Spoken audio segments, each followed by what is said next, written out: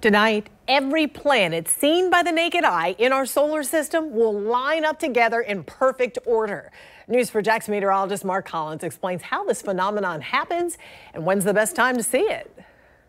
Well, tonight is certainly going to be something special in the sky. You'll want to stay up late or set the alarm clock for about 45 minutes before sunrise, when every single visible planet in the solar system will come together in alignment. It's called a conjunction, and typically you might see 1, 2 of these come close together, but tomorrow morning we're going to see all of these come in a line, stretching from the southeastern sky over towards the south, and it should be a pretty spectacular sight. But even more, it's almost like a science book in the sky, because they'll all be in perfect order from the sun to Mercury, Venus, the moon, and then if you look just to the right of the moon, you'll see Mars, Jupiter, and Saturn. How rare is this? Pretty rare. The last time it happened was in 2004, and this is going to be really spectacular because sometimes you can't really see Mercury, but with the fairly clear skies, if you look towards the southeast,